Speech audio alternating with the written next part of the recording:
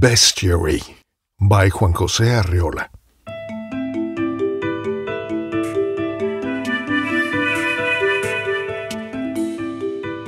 Juan José Arreola is one of the greatest Latin American writers of the 20th century, so he's at the beginnings of a distinguished line of writers that would end up with Gabriel García Márquez, Alejo Carpentier, Jorge Luis Borges, for example.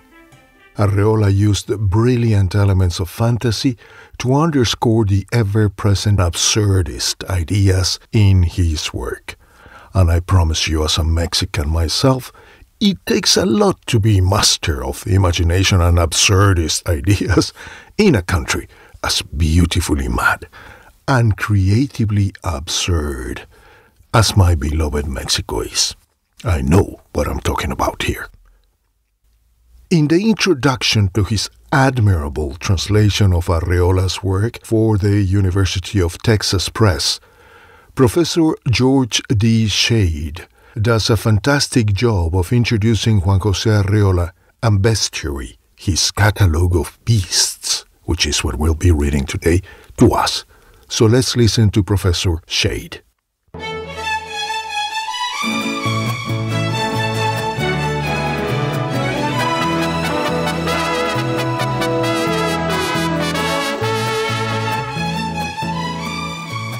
In an age when many writers take themselves so seriously as to be solemn, it is refreshing to come across an author like Arreola, who laughs gleefully and wickedly at man, and by implication at himself, puncturing all the foolishness he indulges in and cutting through the glaze of manners society sets so much store by.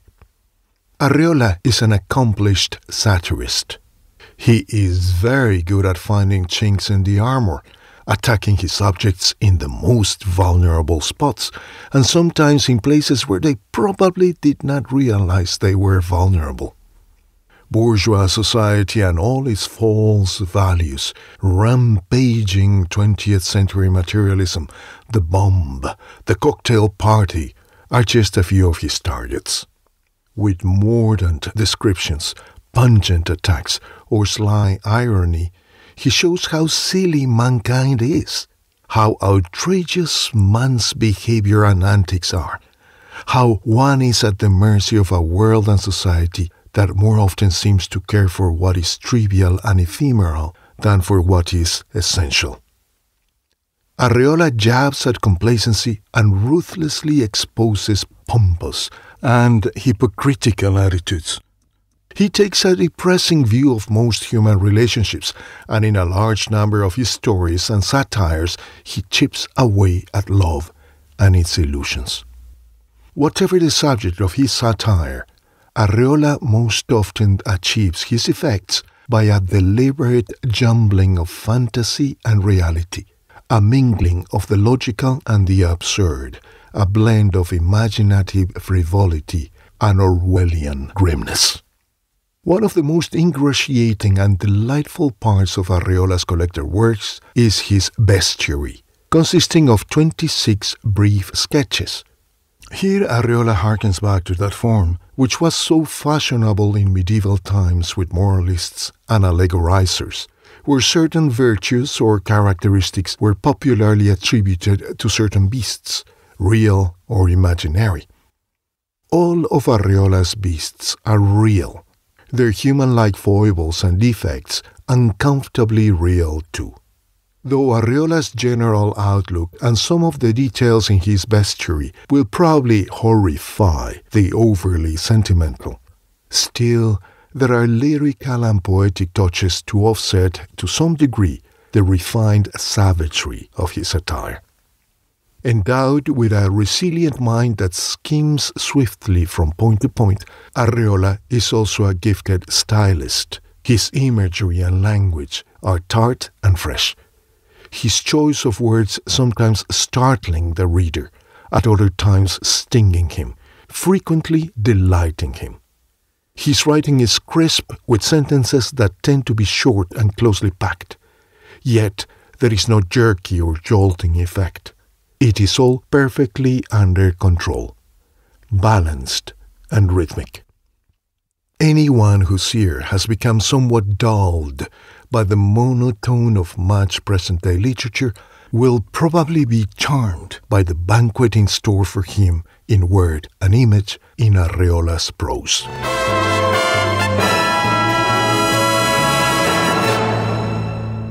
That was Professor Schade from the University of Texas. Let us then listen now to Juan José Arreola's Bestiary, Catalogue of Beasts.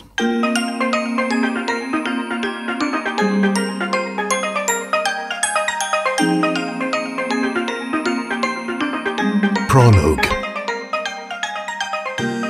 Love thy worthless and deserving neighbor. Love thy neighbor who stinks, who is spotted with filth, who wears his poverty on his back. Greet most heartily the grotesque fellow in sloppy pants, who in the name of humanity gives you his trembling, jelly-like credential, the dead fish hand, all the while giving you the once-over with his big dog eyes. Love thy neighbor, that pig, that rooster, who trots merrily along to his crude paradise, animal possession. And love thy fellow woman too, who at thy side is suddenly transformed into somebody else, someone who in her cow-like pajamas interminably chews on the doughy cud of domestic routine.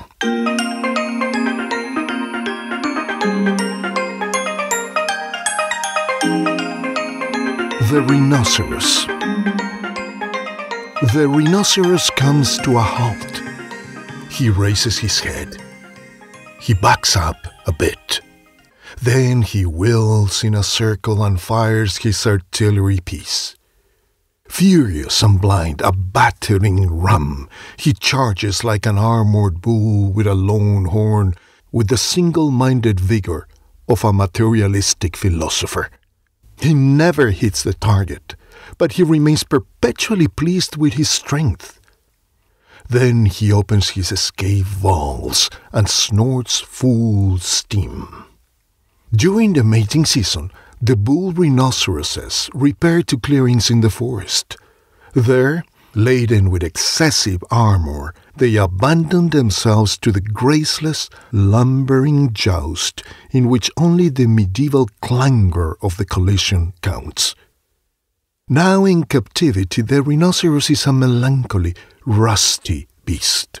His multi-plated body was armed during prehistoric landslides with laminations of coarse hide and stamped under the pressure of geological strata. But at a special moment during the morning, the rhinoceros startles us. From his dry, gaunt flanks, like water from the rocky cleft, springs the great organ of torrential and potent life. It repeats the horn motif of the beast's head, with variations of the orchid, the javelin, and the shield. Let us pay homage, then, to the tough, abstruse creature, for he has given rise to a beautiful legend. Incredible though it may seem, this primordial athlete is the spiritual father of the poetic creature that is unfurled in tapestries of the lady, the chivalrous, gallant unicorn. Conquered by the prudent maiden, the carnal rhinoceros, transfigured, becomes deer-like, gazelle-like, and kneels. And the obtuse horn of masculine aggression changes in the presence of the Virgin to a svelte ivory lament.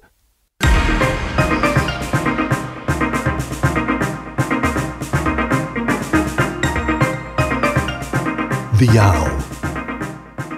Before devouring his victims, the owl digests them mentally. He never takes a whole mouse under consideration without previously forming some idea of each one of its parts. The actuality of the throbbing victuals in his talons takes on a past concept in his mind and is a prelude to the analytical operation of a slow intestinal process. Here is a case of profound reflective assimilation. With his sharply penetrating claws, the owl directly apprehends his object and develops his peculiar theory of knowledge. The thing in itself, rodent, reptile, or flying creature, surrenders to him in some unfathomable way. Perhaps through the invisible claw swipe of an instantaneous intuition. Perhaps thanks to a logical period of waiting, since we always imagine the owl as stationary, introverted, and not much given to the predatory passions of chase and capture. Who can say for sure that shadowy labyrinths, dark syllogisms that lead to nothingness after the brief claws of the beak are not awaiting suitable creatures? To understand the owl is equivalent to accepting this premise. Harmonious pillar of carved feathers perched on a Greek metaphor. Sinister, shadowy clock striking in the spirit an hour of medieval witchcraft. This is the two-faced image of the bird that flies at dusk, and is the best vignette of books of Western philosophy.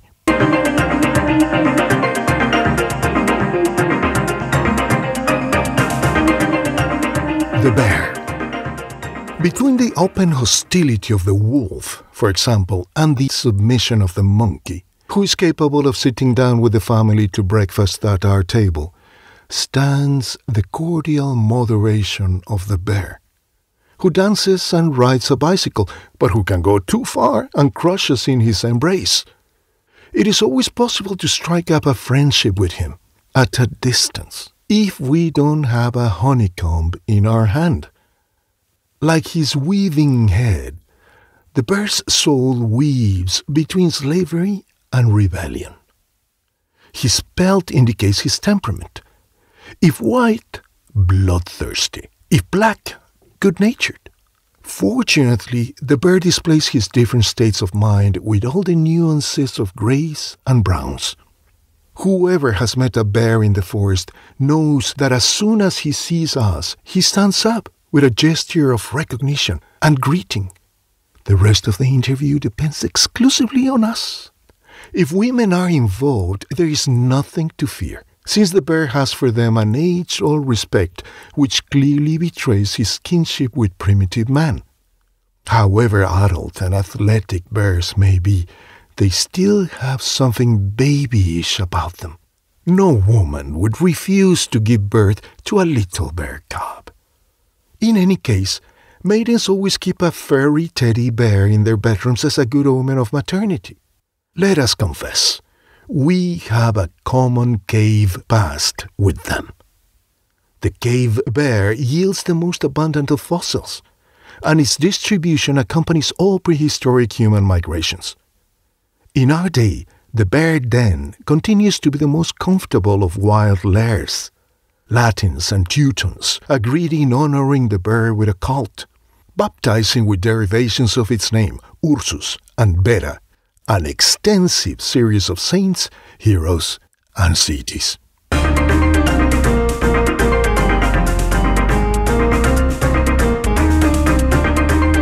The elephant.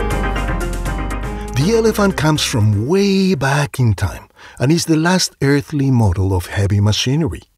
Wrapped in its canvas sheath, it seems colossal because it is constructed with pure living cells and endowed with intelligence and memory. Inside the material accumulation of its body, its five senses function like precision instruments. Nothing escapes them. Though because of pure hereditary old age, the elephant is now bald at birth, frozen Siberia has given us some woolly examples.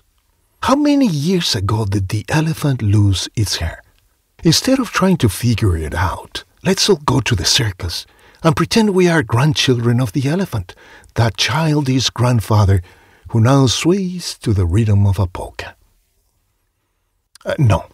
Let's talk instead about ivory, that noble substance, hard and uniform, which pachyderms secretly push with all their body's might, like a material expression of thought. The ivory, which protrudes from the head and develops in the vacuum two curved, bright stalactites, on which the Chinese, with patient fantasy, have carved all the elephant's formal dreams.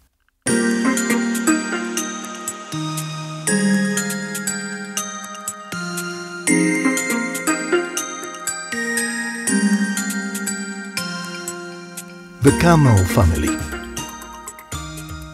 The llama's hair is impalpably soft, but its tenuous locks are chiseled by the harsh wind of the mountains, where it struts about arrogantly, lifting high its svelte neck so its eyes will be filled with distance, and its fine nose absorb at an even higher level the supreme distillation of rarefied air.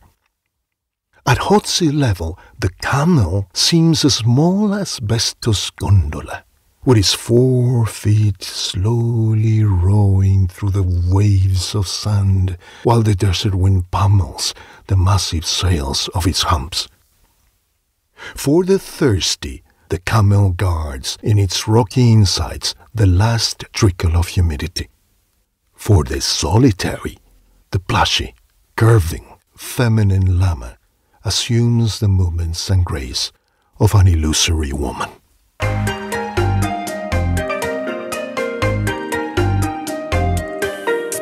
The giraffe. When God realized he had placed the fruits of a favorite tree too high, he could do nothing but make the giraffe's neck longer. Quadrupeds with their heads in the air, the giraffes try to go beyond their corporal reality and resolutely enter the reign of excessive proportions.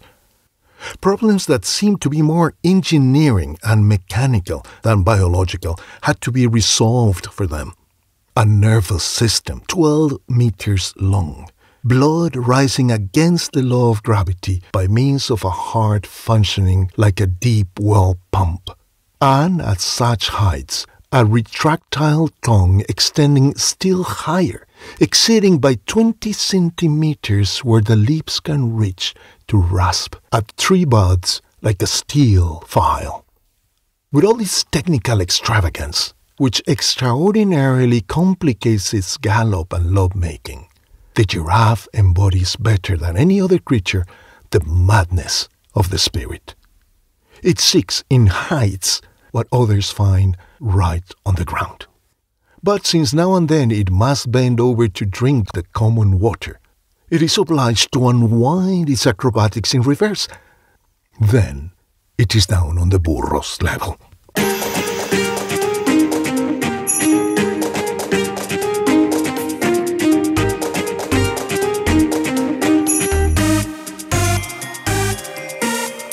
The hippopotamus. Pensioned off by nature and bereft of a swamp his size, the hippopotamus sinks into boredom. Biological potentate, he no longer keeps company with the bird, the flower, and the gazelle. Enormously bored, wrapped up in his colossal cloak, he slumbers at the edge of his puddle like a drunk near his empty glass. A pneumatic ox, he dreams that he grazes once again in the submerged meadows of some backwater, or that his stones float placidly among snowy water lilies. From time to time he twitches and snorts, then falls back into the catatonia of his stupor.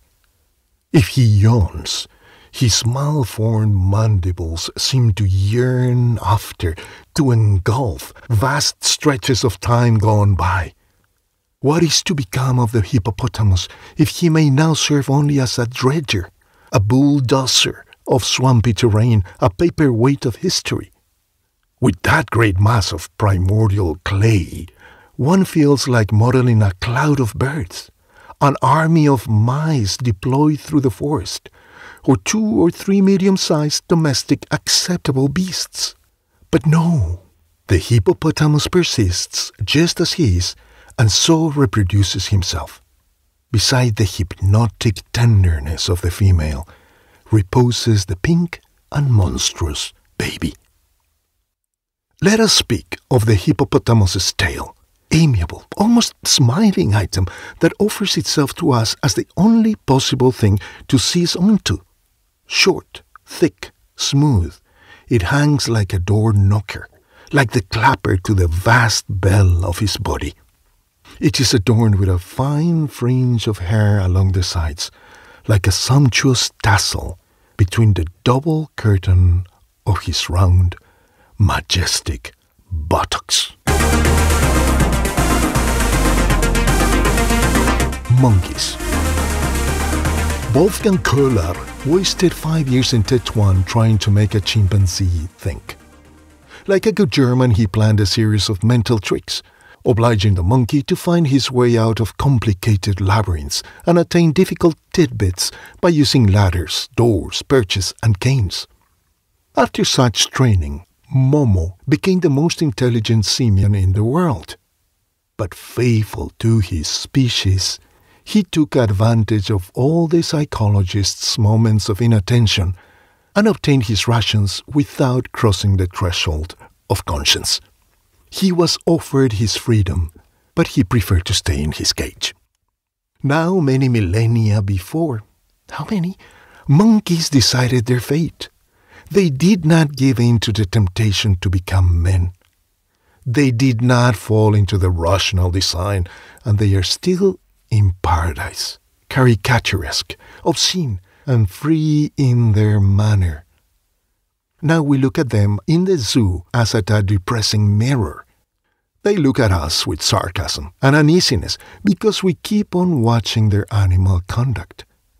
Bound to an invisible dependence, we dance to the music played for us like the organ grinder's monkey. We seek unsuccessfully a way out of the labyrinths into which we fall, and our minds fail to capture unattainable metaphysical fruits. The extended interview between Momo and Wolfgang Köhler has cancelled forever all hope of understanding between the primates and ended in another melancholy farewell smacking of failure. Homo sapiens went to a German university to edit the celebrated treatise on the intelligence of the anthropoids, which gave him fame and fortune, while Momo stayed on in Tetuan, enjoying a life pension of fruits within hand's reach.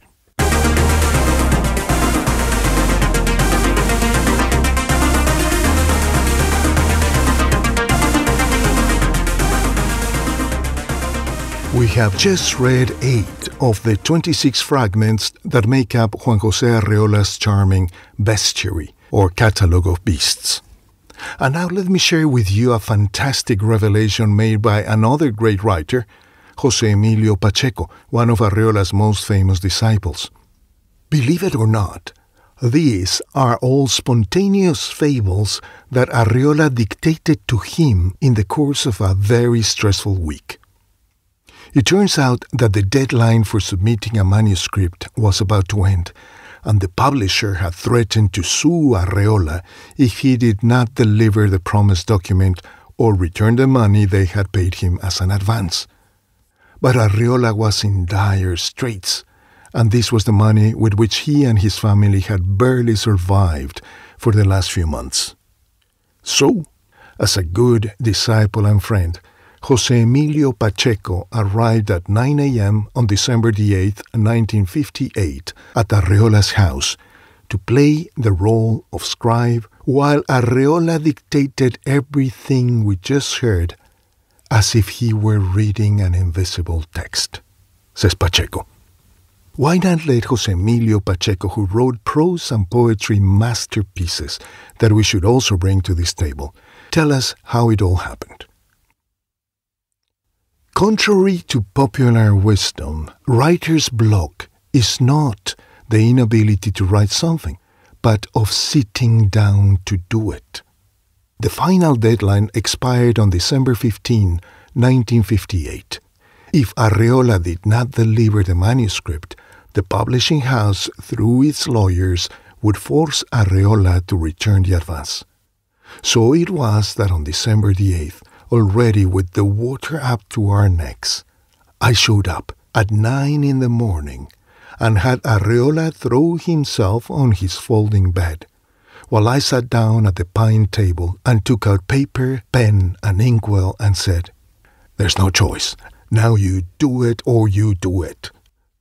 Arreola lay on his back on the folding bed, covered his eyes with a pillow, and asked me, "Where do I start?" I said the first thing that occurred to me, "With the zebra." Then, as if reading an invisible text, the bestiary began to flow from his lips, and on December 14, I heard the end of the book. Finishes Pacheco. The editor in turn received the manuscript on the appointed day, which was the next day. This remarkable ability to work under appalling pressure and still produce such quality art reminds me of the equally meteoric and brilliant Gioacchino Rossini, whose beautiful music will grace this podcast someday soon.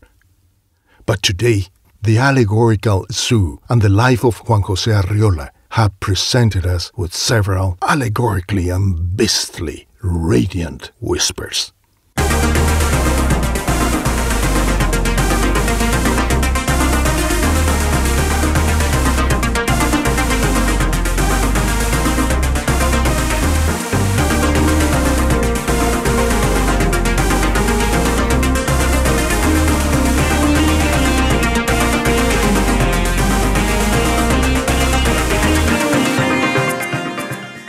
Thanks for listening. You know the drill. If you liked it, be a mighty rhinoceros or a gallant unicorn and use your svelte ivory lament to press the like key, to leave me a comment, to subscribe, and share this with all the gallant rhinos and mighty unicorns, male or female, that you know.